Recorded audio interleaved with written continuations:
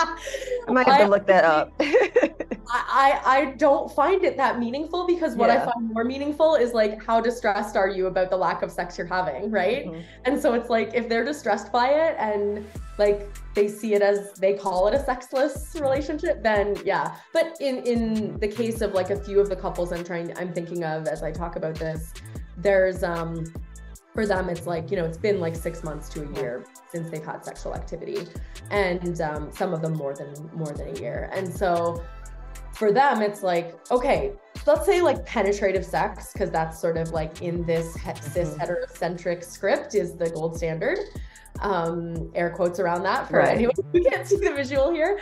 And so for them, I'm like, okay, why don't you go and read this erotica that has no penetrative sex in it, and start thinking about and getting imaginative about what an alternative script could look like. Yes.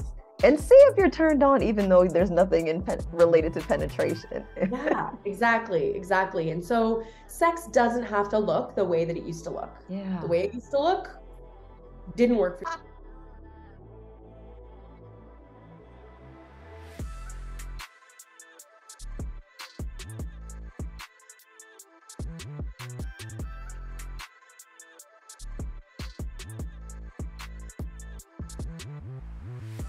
Hey everyone, welcome to FTS, Fuck the System, a sexual liberation podcast.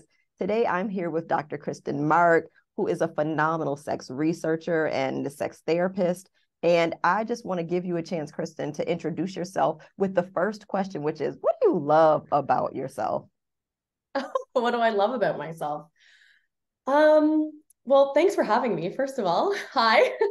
And I would say curiosity is something that like has really driven a lot of my work and my life. Like I think that that is something that is very inherent in me as a human, and I think that curiosity has also served me well. Maybe like as a child it wasn't as well received, um, but I think growing into my adult self, it's definitely been something that I appreciate about my personality and about yeah, just like in general, I would say that's something that I love about myself. Tell us where the curiosity has taken you. Like, give us a little bit of background on who you are, the type of amazing work you do.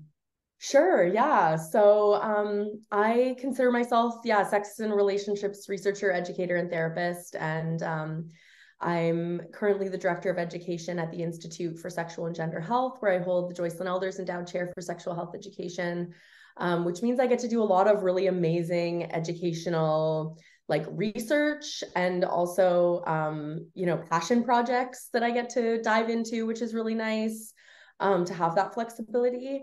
And all of my research and education and therapy kind of serve each other in a lot of ways, which I know you can relate to. It's just really a great, you learn something in a therapy session from a client and then are like, wait a minute, I don't It's a have any question. research. It becomes a question. Yeah, like I don't have any research to cite here on like really giving you some feedback with this. And I really value evidence-based practice. And so when that happens, it's sort of like, oh, this is an opportunity here. And then I really strongly value disseminating sex research beyond the sort of like gatekeeping walls of You've been the kicking ass on TikTok. Like, tell us.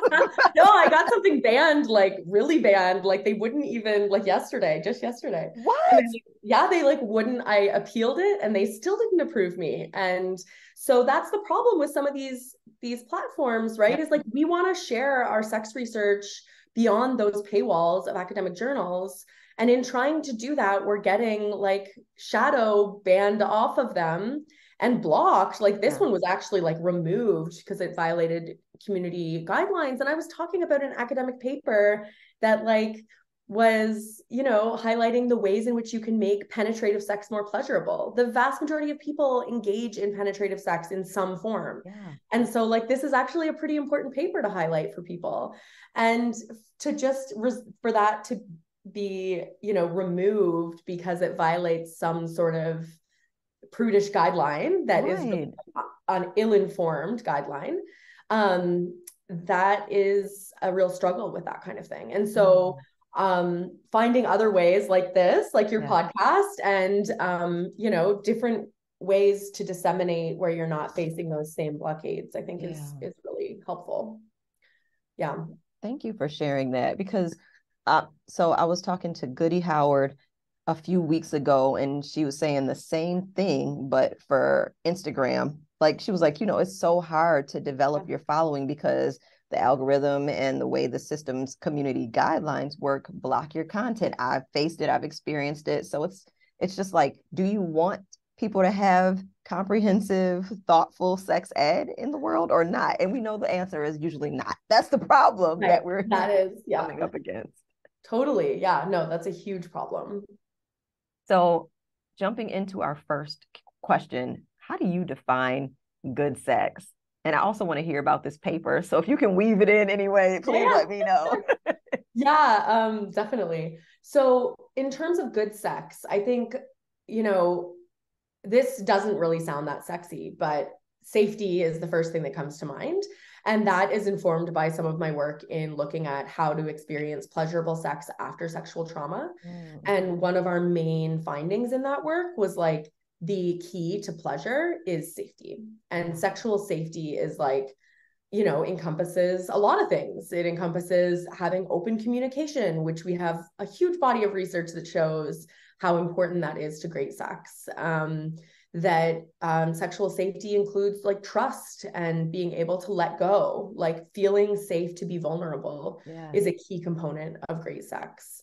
I think that there's also a lot to be said for dynamics within people. Like, if you feel self-conscious in front of a partner, which means maybe that safety piece isn't quite there, that self-consciousness for some people can drive like butterflies or feeling excited about the novelty, but like it may not result in the best sex because you might not feel comfortable totally letting go or like totally being yourself and being true to yourself in that sexual situation.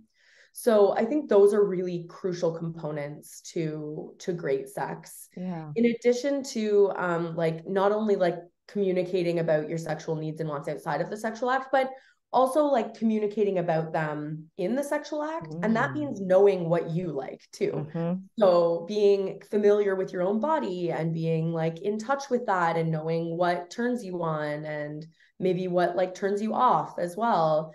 And being able to advocate for yourself in the sexual situation and feeling safe doing so. Yeah.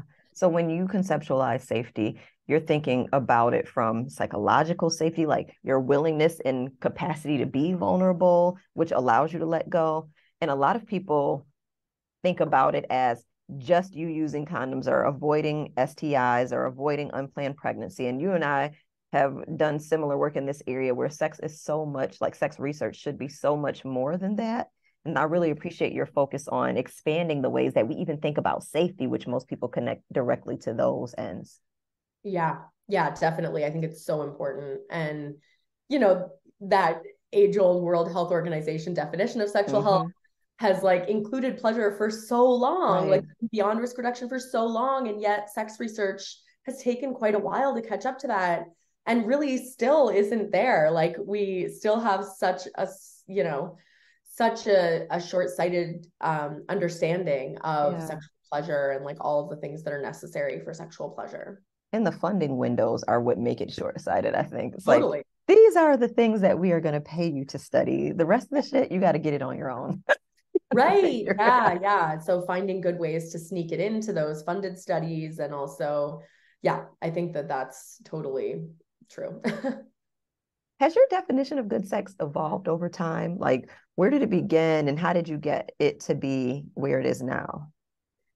I think so. Certainly that sexual safety thing has been an evolution. I haven't, one of my mentors is Dennis Fortenberry, and he's been talking about sexual safety for years and has really kind of thought more about like what are the settings within which you engage in sex and how do those settings, like thinking about like even your physical space and how that facilitates or takes away from that feeling of like being able to fully let go. What are some of the things in the space? Because I haven't read that, but that would be good to know. I'm a space person, so I want to know.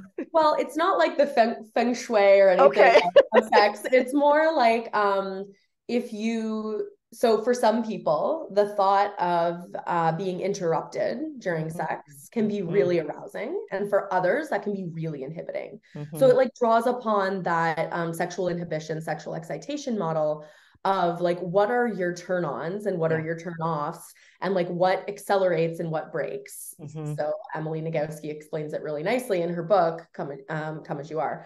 And so that break and accelerator model, that sexual inhibition, sexual excitation has, you know, even if you think about kids, like having kids and a kid walking in, right? You know what this is like. A kid walking in on you having sex.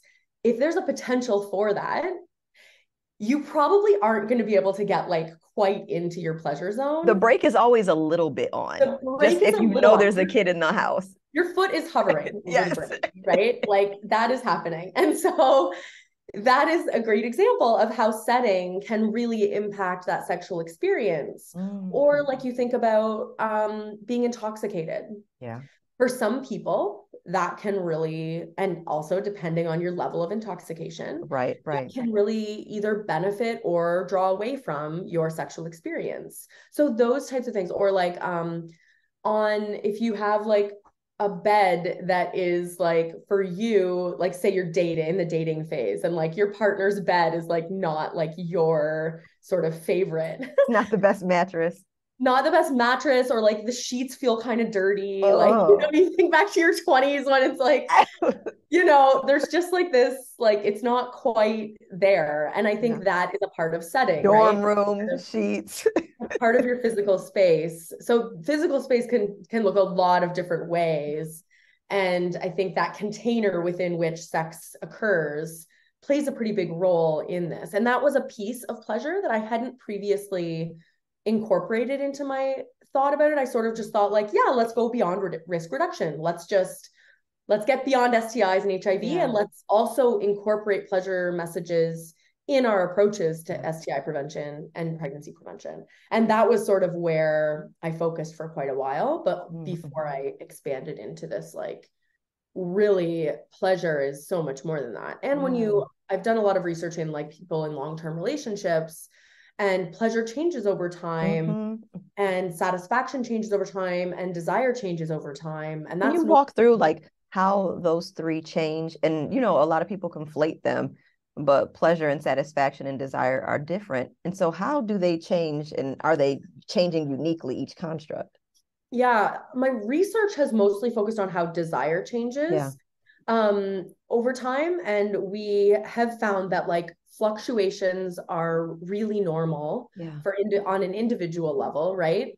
And then additionally, if you have two individuals, those fluctuations are going to happen for each of you. And inevitably, you're going to face moments of one of you being up and one of you being down, or Yeah. the other way around. For some couples, the pattern remains where one person is higher and one person's lower. But in those cases, sometimes it's about like getting into patterns that are harder to break, as opposed to being like, I think our earlier understandings of sexual desire were that it was this trait. Yeah. Like, Yeah. you'd identify as like, well, I'm a really high desire person. And we now have multiple studies that from multiple researchers that support sexual desire as more of a trait, more of a state than a Yeah. trait. And so it's this state-like construct where it can fluctuate depending on, transition to parenthood is a time when it really fluctuates. Another time, like if you have a really stressful job and you're experiencing a lot of stress, for some people, experiencing stress can increase their desire, and for others, decreases their desire. So if you and your partner experience that differently from one another, and you're going through a really stressful phase, you're probably going to have some desire discrepancy going on. And so what we have found in that is like in mitigating those changes over time, finding ways to work on that together as opposed to pathologizing one member couple, which is usually the lower desire partner that gets pathologized. Like finding ways to work on that together really helps with those changes over time. And so that's the desire piece. I think with the pleasure piece, we don't have as much data to show, right? Like there's not that I can think of. Can you think of any studies? No, and that's what I'm curious about. Like, what Yeah, me too. I imagine, well, there's a study that's just been under review for 7 months at this point. So whenever it finally gets published, maybe I'll have some data like that. But that partnership increases pleasure. I think we can understand that. But in what ways does partnership increase pleasure? Right. So over Yeah. time, even if desire goes like this, pleasure tends to go like this because of familiarity Yes. Yes. and the privileges that come with having a partnered identity status. That's the argument that I'm gonna make. But it's like, we'll see. There's Yeah. only one study. I haven't found very many at all. No, me neither. And so, and I think this is a reflection of our sort of this being a relatively new area that Yeah. people are really diving into the mechanisms of. Previously, maybe there was like descriptive statistics around it, but not really the like, mechanisms of what's driving it. And I think with sexual pleasure, you're right, that familiarity really helps. The privilege around being partnered helps. Also, the what we tend to see is that women's satisfaction from sex, which overlaps with pleasure but is not exactly the same thing, does get better as women age. And I think it seems that the most reasonable explanation for that is familiarity with their own body and comfort in their own body and like growing into their own skin to be able to let go, and that confidence really increasing with age. Thinking about the partnership as a privileged status, do you find that people act differently towards you when they realize that you're partnered? Like they give you this credibility that you may not have earned. Like I'm trying to break that concept down. Like, why do you think that I'm a better woman now or a better human being now that I'm Oh, married? 100%. Like, and especially as someone who like I just got married and I'm in my late 30s. So I've lived life as a single person. Like, yes, I've been in long-term relationships, but that ring on my finger is like, it's so weird. It's so weird. And it's annoying. Yes. It's I like, am the same. why do you think this person is less credible to talk about this thing? Totally. Even in I find like in therapy sessions, it's also interesting. Yep. Like my clients Yep. really sort of see a level of credibility. It was almost like in knowing that because some of my clients knew that like I was getting married, and I feel like they were like, oh, I just assumed you were already married, like you know so much about this stuff. And I'm like, yeah, I'm a competent therapist because like I'm also a researcher and also have been studying this for years, and like, yeah, I'm good at my job, and you can be good at your job and still be single. Yes. Right. Yeah, So that there's is something to that. I'm hoping to break down like, what the fuck is that? that is such a weird thing. And I think it's partially, And it's gendered too. Like there's some sexism and patriarchy related to it where it's of like, course. Yeah, more credible. And especially like I'm bisexual, and so I'm kind of like disappointed that I'm married to a man. I'm not actually. He's like wonderful, but I do feel like there's a component of that where it's just like my identity then gets erased too. And so it's like this assumption of heterosexuality. And I think that that's a tough thing to, because also marriage is so heterocentric. it's Like so it feels hetero. like this. Yeah. So like even the ring on the finger component is sort of uncomfortable. It's just like, ew, like this really, the roots of this are in like a man owning me. And that Yes. fit well with me. Like you Right. became property. You're welcome. Yeah, exactly. And so that is like pretty frustrating. Yeah. To say the least. I mean, it's actually pretty just oppressive. But I think that's a component of it for sure, the patriarchy and all of that. But also with what we study, I think it becomes particularly like you can't talk about this if you haven't been there, especially in studying longer term relationships. It's like, well, how am I supposed to take advice from you? Like you haven't been, You don't know what it's like. you don't know what it's like, or mhm. like, why should I listen to your research? Like your research is like, not based in experience. And it's like, well, it's based in like a lot of people's experience, actually. Yes. We collected data from thousands of people, in fact. So even if it's not me, it's them. And And then that's systematically analyzed it in like a very, scientific method. Welcome. Yeah. Yeah. So, okay, you talked about oppression a little bit, but I want to lead into this next question a bit more. What intersecting systems of oppression fuck up good sex and how?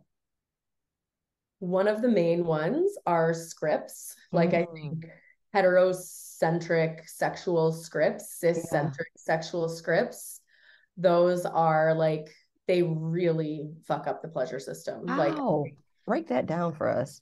yeah, I think like getting into the, you know, we have, because our society is super cis heterocentric, we just have these ideas about sex that we learn when we're quite young. Like, and those ideas, even if we don't agree with them, even if we like bash against them, they're still really deeply ingrained. And I think it takes a lot of effort to push against those systems that that really need effort to be put in to push against those. And then you add in other intersecting identities. Like you've done a lot of really great work around like the intersection of being Black and being, and so then you add that in and like all of the ingrained messages received related to race, and then add in like socioeconomic stat, like you just pile these on, and there's all of these scripts, and the dominant script is this like very white cis hetero script of like white picket fence, kids, like sex is for reproduction. Sex is for reproduction, totally. Like proper women are gatekeepers, men are pursuers. This message, I think, around like women being gatekeepers and having to and saying no, even when they mean yes, has created this culture around consent that is super problematic. And especially in like the college culture, there's still that feeling of, there's still that like Madonna whore complex situation going on. There's still these sexual double standards where women get judged for engaging in casual sex and men get praised. And that combination just creates consent confusion, because women feel like they have to say no and they really mean yes. And so then they keep saying no until they say, fine, I guess I can have permission to say yes, because he keeps asking, so he must really want it. And then it just, sex becomes about him. Yeah. I just think all of that like really fuels this problem with pleasure and like this like orgasm gap and all of these things. I mean, it just really does take away from the experience of sexual pleasure. When someone comes into your office and they are reckoning with these scripts, what are some things that you offer them to suggest? What are some things you suggest to help them work through it? Because it is a lot of work. Yeah. I think thinking back, one of the things that's been effective is like how you think back to where you learned about these things. And then sort of like going through that story, right? Like going through and even writing out a timeline of like notable incidents that shaped who you are as a sexual being. Going through and doing that, or like thinking, many people, like we research this stuff, so we're ingrained in it we're like enmeshed in it all the time. But some people have like never really thought about scripts. No, most people don't have the room or the invitation to think about it. Yeah. And so I think like asking people to think about it is in and of itself really helpful to be like, oh yeah, I guess I do believe that. And like, I don't agree with it, but it is a deeply ingrained belief. And so once you can acknowledge that, I think then you can start moving toward changing those, and also not attributing them to you, but like attributing them to society. Like society did this actually. And so I think that externalization of it is super helpful for moving forward and for changing it. I have some couples like think about what sorts, and this is particularly for marriages that have like become, or relationships that have become pretty sexless. What would be considered sexless? What's the benchmark that we use? There probably is like an actual clinical cutoff. There is, but I don't know what it is. I don't either. Okay. I might have to look that up. I don't find it that meaningful, because what I find more meaningful is like, how distressed are you about the lack of sex you're having, right? Mm-hmm. And so it's like, if they're distressed by it and like they see it as, they call it a sexless relationship, then yeah. But in the case of like a few of the couples I'm thinking of as I talk about this, there's for them it's like, you know, it's been like 6 months to a year since they've had sexual activity, and some of them more than a year. And so for them, it's like, okay, so let's say like penetrative sex, because that's sort of like in this cis heterocentric script is the gold standard. Air quotes around that for anyone who can't see the visual here.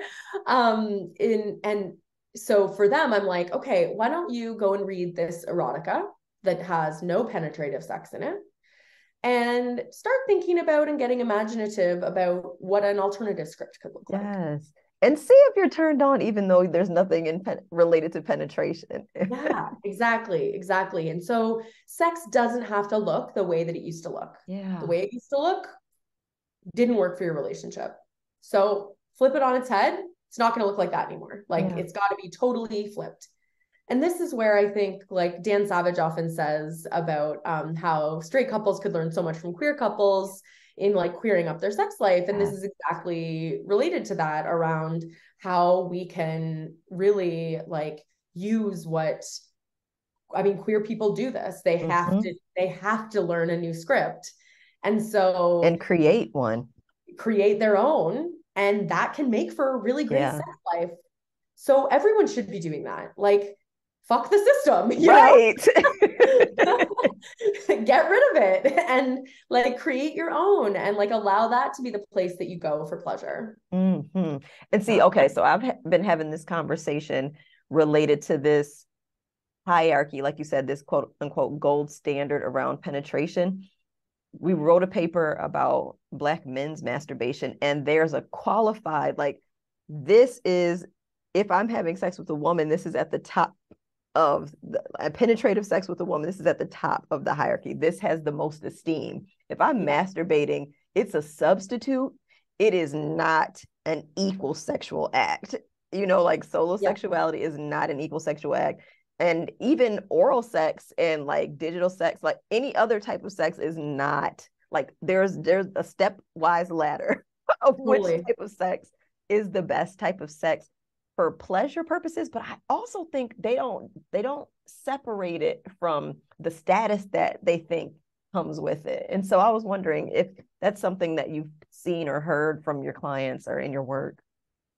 Yeah, I think that status is really ingrained in it. I mean, you even just think about like the social construct of virginity. Like, you know, this is the finish line. Right. And it's like, no, you're at the starting line. Like, why are you calling that the finish line? Like, that is like, you know, many people never even do that. And like that is, and they're still totally satisfied and experience a ton of pleasure. And so, yeah, I think that's a really common misconception. And I wonder the extent to which like mutual masturbation, so where that falls, did they say anything about where that falls in the hierarchy, or was that part of their hierarchy? Wasn't even part of the consideration. Not surprising. It's not even considered. Yeah. And I think like people who aren't as comfortable with sexuality, or like aren't as comfortable with sexual expression, that's just like off the table. Like, I think this idea and mutual masturbation is the shit. Like, right? Like if you don't feel like getting all into it, right? Like, you just, that's an amazing thing to get to share together. And so many people just have never experienced that, or think that it's like weird, or think that it's have this like perception around it. Yeah. I remember once dating somebody who like, he had erectile issues, and he like, so I was like, okay, let's just try this. And like mutual masturbation was like my suggestion. And he was like so weirded out by it. So insulted and just like, disgusted. Like, I remember after we broke up, he like made a comment about it to one of my friends and was like, she wanted to do this weird thing where we would like masturbate together. It was so weird. And I was like, dude, you couldn't get it up. Like, what was I supposed to do? I'm trying to help you. What? Like, what? Come on. And that's I have a so similar story. And the guy was just like, what? And I was like, well, we're not having penetrative sex because it wasn't good the last time. So do you want to try this or nothing? It's right. fine with me. Like, yeah, so that was, I mean, I think that that is something that people are really uncomfortable with. And part of that is our societal like shame that we place on masturbation. Mm. And I think shame also is something that I haven't brought up yet, but like sexual shame plays such a big role in so many sexual problems and in like so much of this really problematic script that many of us follow. Mm-hmm. What does sexual liberation look like to you? I think that looks like, you know, getting rid of these scripts, Yeah. being free of those pressures, being free to like truly express yourself Yeah. and be in touch with your sexuality. I think that one of the things that that same study of sexual trauma and pleasure, one of the things that that study really highlighted was how important it was to get to know yourself sexually and respect yourself sexually in a way that allows for liberation Mm-hmm. from some of this.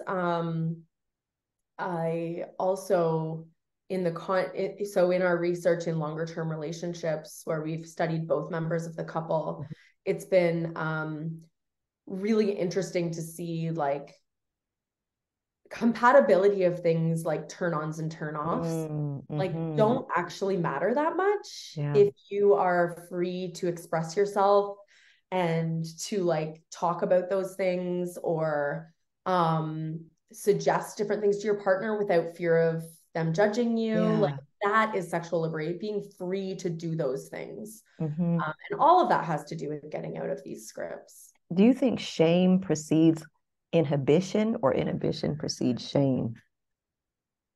Oh, it's probably bi-directional. Okay. I Okay. don't know. What do you think? I'm curious. Because I, when you said No. that, that's what it just, it was a question that came to me like, well, what came first? Was it the shame or the inhibition? You know, like I wondered about that. I'm making a guess here that shame from these scripts, like of what you should do, then there's the shame, then there's the inhibition. But I agree that there's some bidirectional relationship there. Like, I wonder Right, how it because works. you might feel the inhibition and that might trigger the shame. Mm-hmm.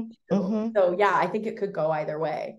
Yeah. Um, our messages that we receive around sex, though, especially like in such a Puritan culture of the Mm-hmm. United States, it feels like that Puritan piece is playing a role in that. Yes. And that's ingrained from a really young age. Yeah. So I don't know. I know that since your background is from Canada, what are the differences? Is Puritanism like foundational to Canadian culture, or like what are the Yeah. differences? Because y'all education system around sex is better. Like there's so many Yeah. differences. I would say one of the main differences that I noticed when I moved to the States, and I moved to the States in graduate school for graduate school. And and my family all still lives there. So I still have like a lot of, Yeah. you know, Canadian, very much was raised in the Canadian culture. And the biggest difference was the Puritan culture difference. So I Mm, was raised like I'm an atheist and was raised agnostic. yes. And I feel like I didn't know very many people who were religious. Like that just wasn't, Wow. yeah. Like it was such a minority of number of people who like identified with a religion or were religious. And so when I moved to the States and I moved to Indiana, that was very weird Yes. to be like surrounded by people who church and God and like, you know, Christianity primarily was really like the foundation of a lot of their upbringing and also the foundation of their current lives too. Yeah. And so that was like a huge adjustment to me. I was like, wait, what? And Indiana has This been is on part some of this is bullshit this month. yeah. Yeah, Like, yeah, yeah. oh my So God. that piece, I would say that is a huge driver Yeah, in a difference. That's not to say that there's like no religious people in for Canada. sure. Of For course there sure. are, but it's not as ingrained in our culture. And it wasn't like weird for me to grow up atheist or Yeah. agnostic. Like that wasn't weird. Whereas I think if I grew up in Indiana or I grew up in some parts of the States, like my best You'd be friend an in the outlier. program, was from Texas and like grew up there, and she's like, and she's still religious, she's Catholic, and she still goes to church. And so our conversations around that were so interesting, because she's just like, she can't imagine anyone growing up in her community who would have been even, consider admitting that they were agnostic or atheist. Wow. So that's a big cultural difference. Hmm. Okay. So that is powerful, because just as close as I lived to Canada, like in Niagara Falls area, there was that line, that barrier was so pronounced. I mean, like the cultural difference is so pronounced.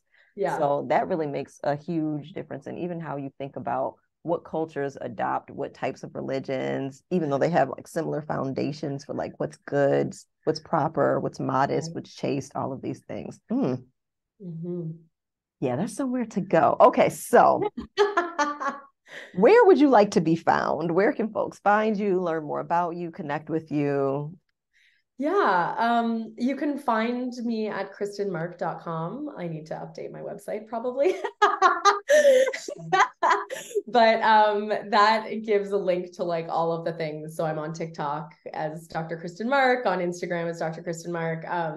University of Minnesota Institute for Sexual and Gender Health is another place where you can very easily find me and my work, and get in touch with me through any of those places. Yeah. Thank you so much for being here. And that is how you fuck the system. I can't wait to share this conversation and see what the folks have to say about some of these things, because this is so rich. Yeah, thank you so much for having me. It's been fun chatting with you. No problem.